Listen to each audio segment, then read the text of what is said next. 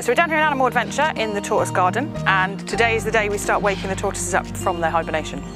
So you may have seen previously, back in sort of October, November time, us putting them into the fridge, and today is the day that we start bringing them out. So we keep the tortoises in the fridge over the winter, so obviously bringing them out of the fridge, making sure that they're okay, there's a bit of movement and everything, bringing them over to Animal Adventure, popping them in the tortoise house here, no lights or anything on to start with, just so their bodies can warm up really slowly.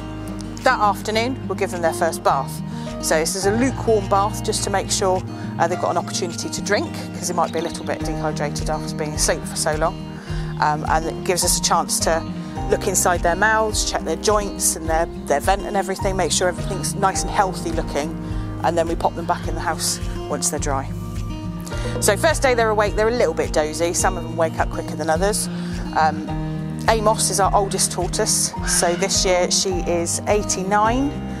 So over the next sort of 2 weeks with this group of tortoises, the keepers will bath them every day, note down if they go to the toilet, so that's number ones, number twos, whether they eat anything and whether they have a drink, so we can make sure their bodily functions are all working properly.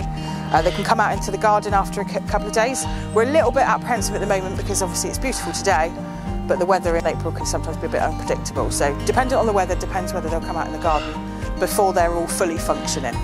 So over the course of the next few weeks we'll wake up the rest of the tortoises as well. So there should be plenty of tortoises out in the garden down here in Animal Adventure for you to see. So quite often there's a keeper in the garden doing a bit of maintenance or keeping the tortoises nice and healthy, so do feel free to ask us some questions if you see us.